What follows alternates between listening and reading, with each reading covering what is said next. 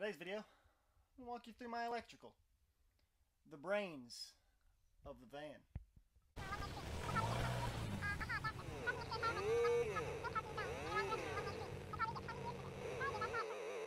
So I got my lights figured out. Right now I just have it set up going across the van. Got my little switch levitating in midair because I'm going to have to wire the switch onto what I'm going to put in front of the slidey door. So this is just a temporary setup, and this little circuit box has a cover that goes on it, but because of my configuration it wasn't fitting. So I'm going to try to just walk you through my electrical. I'm not going to go into real details about how I set everything up, because I am not an electrician. I watched other people who were electricians and I got my information from them. But I'll walk you through what everything is and what it is supposed to do and how I hooked it up. But please do your own research before you follow what I did. Alright, just covering myself. First of all, what you can see, battery configuration. So I put one battery on the ground, and this battery would fit in this area, but I figured why not just consolidate it as tight to that area as possible, just so this walkway isn't as tight. You know, like if the battery went here, I'd need to build a wall coming out straight from the shower, and whatever goes in front of this would make this pretty tight. So I'm just leaving some area for some, angled depth perception to make the space look bigger by offsetting walls or cabinets. Because I can't really build a cabinet that covers all this and permanently insets it. I'm going to just build a big, probably magnetic face of a door or something so I can remove it and get to all this stuff. So battery configuration.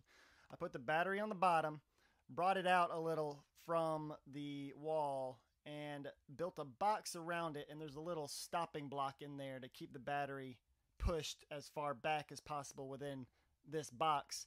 And I set this battery on top of that and just wired it in. And these are 200 amp hour batteries, 200 amp hour. And right now I've ran my fans, I've ran my lights, and that's not a whole bunch of electrical, but so far it's been working good, and with my solar going directly into it, it doesn't affect them really at all. And the reason I chose a 24 volt system, a big one could be the cost. 12 volt system, you need thicker gauge wire to connect all your components, but in a 24 volt, since it's a higher voltage, it reduces the amount of current or something like that, so you don't need as thick of a gauge as wire. And thicker gauge wire with the thicker lugs and the connectors that needed to connect everything significantly increases your cost. The only difference really in a 12 volt and a 24 volt system is a little converter, which costs like 30 bucks, maybe not even that, and it just turns your 24 volts into 12 volts. And I got my 12 volts going directly into a little circuit box, and this is where I connect all my 12 volt connections. The only reason you would need a 12 volt system, I think, really, is if you had an alternator that you wanted to power your batteries with, or to charge your batteries. But in a 24 volt system, it really doesn't make a whole bunch of sense to do it that way, because you have to go from a 12 volt and get a little step up converter and go into 24 volt, and I think it just reduces the amount of efficiency, so it really doesn't make a whole bunch of sense. But because it is 24 volts, I have a lot of solar coming into a not so big charge controller, and in a 12 volt system I probably would have needed two of these. So that's a plus. But without going into too much of how electronics work, because I barely understand it myself, I'm just going to show you what's connected to each other and then tell you kind of what it does. So right now, the only thing I have charging my batteries is my solar.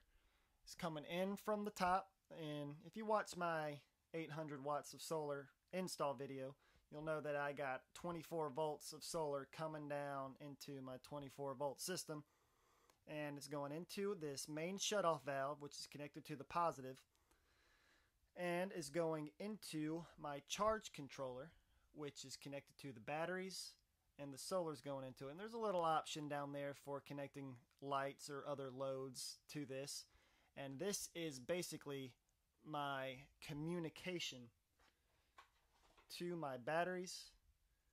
And right now, see, you got 0.6 volts coming in because it's nighttime. No solar really coming in. But during the day, I got like 35 volts coming in, and that's keeps my batteries, which are at 26.6 volts, nice and happy with a little smiley face. And there's other little settings you can go and program this to your liking. And this just connects directly to my little charge controller. So this is my other option for charging my batteries. Just a charger that connects to a 110 outlet. And I'll probably drill a hole through the floor and have a way to connect an extension cord underneath it so I don't have any holes going to the outside of the van. But this is connected directly to my batteries, one there and one there, and this, because it is a 24 volt system, this is a 24 volt charger. It can charge 12 volt and 24 volt, but right now it's in 24 volt configuration, so it's connected to the positive one battery and the negative of the other battery. And these batteries are in series. I don't know if I already mentioned that. You know, negative connected to positive, and then the negative going into everything, and the positive going into everything. And another thing coming off this charge controller is my little temperature gauge, and this will alert me if things get too hot. Next, we got I can mention this little battery shutoff, which is connected to the positive. This is a negative cord just because I ran out and I don't have any other red cords, but my positive is connected to this main battery shutoff, so that kills the power to everything. Let's go over here to the inverter, which turns on by a little power switch. And this also indicates how much voltage is coming in and what is connected. So right now I got 26.5 volts, which is pretty accurate. And there's nothing coming out of the output, and it'll tell you how many volts are being drawn from these outputs. Just hold the power to turn it off. You got little USB ports and two 110 outlet connectors. And this is a 2000 to 4000 watt 24 volt sine wave inverter. And that will be used to power refrigerator, cooktop, maybe toilet, blender. You know, this thing, I even hooked it up to these, and it was able to run a hair dryer, which is pretty crazy because of the amount of the power that a hair dryer uses. Well, that is connected to a negative bus bar, and my battery negative is connected to one side negative, and all of these besides the charger is connected to that negative bus bar. So the charge controller is connected to the negative, inverter is connected to the negative, the converter is connected to the negative, and my battery is connected to my negative. And then I got all of the positives doing the same thing, going right to this little fuse. I think it's like a 50 amp fuse, something like that. But that, just everything in here has its own like short circuit protection.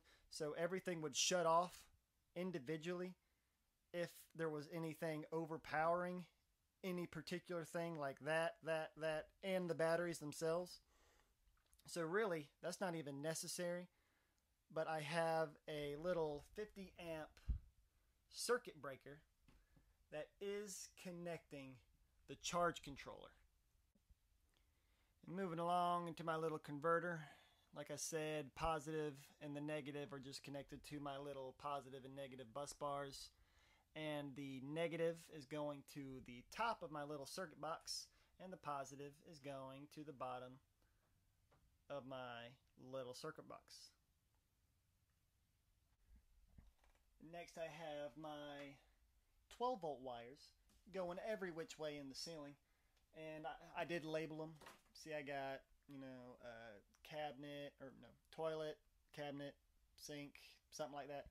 But it's very necessary to label all your wires, even if you don't think, or even if you think you'll remember which wires go where. I'm like, I didn't think I would need that many wires going from side to side, and but after running everything, it did get a little hectic. So it is good to label everything. Everything's going right into this little circuit box, and I got all my positives down here, all the negatives up here. And it's also a good idea to label what you have going into it and what each fuse is for. So I got my fan front, fan rear, and then I got the heater connected to it, and that's what all these wires are. I haven't cut it yet because I got to have a little on-off switch working its way in there somehow. And then I got my lights hooked up with a little 3 amp fuse. And that is not everything yet.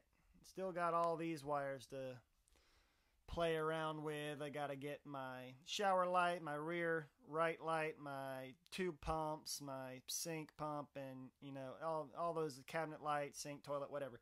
All that still needs to be hooked up. So it's a good idea to get a little smorgasbord of fuses, little color coordinated amperages, and just a kit of them, a whole selection.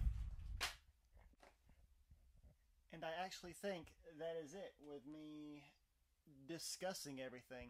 I was real, not nervous, but unsure how I was gonna talk about all this, because it's kind of foreign, but I understand it. It's just articulating it that's a little tricky. But it's a very basic system. Just follow your wires and just do one thing at a time. Like batteries was last. That was the last thing right here. I just knew I needed to have a positive and negative bus bar that connected all the negatives and all the positives. I know I needed to have a solar shutoff and a battery shutoff, and a space dedicated to the circuits, the 12 volts circuits, and enough space around it to connect everything to. And then pretty much I just built this little area in with some plywood and just started screwing things. I mean, there's holes all over the place from me trying to figure out the best orientation to connect everything. But I think I got it pretty well consolidated. It could be cleaned up a little bit with these wires, but it doesn't bother me, and nothing's interfering with the other things around it. So it's protected in this area. It's ventilated good enough in this area. I'm not gonna close it in like in a big wooden box. It's gonna be well ventilated all the way through, well opened up.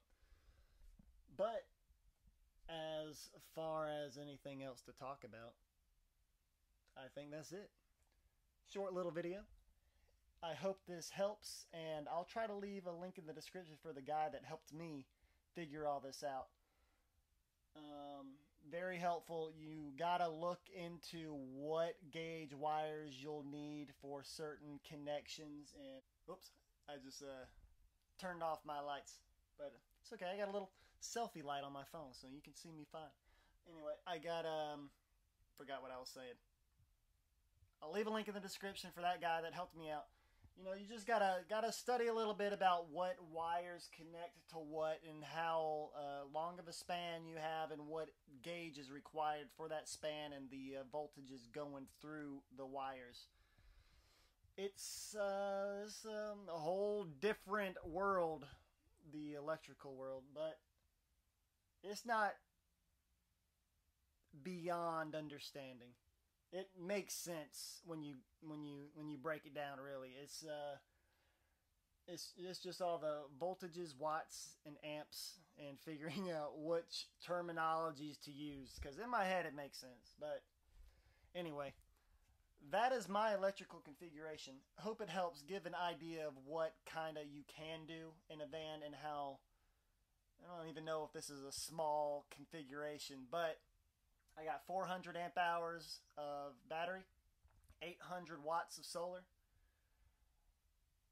and I've been running on this for about a month, just working on the van, and I haven't even gone to frowny face mode yet with my fans working and my lights on. So it's so far with those little draws is pretty good. And anyway, thanks for watching, and I'll see you later.